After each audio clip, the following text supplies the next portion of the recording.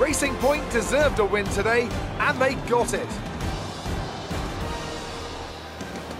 What do you think it was, Ant, that gave them the edge over the competition today?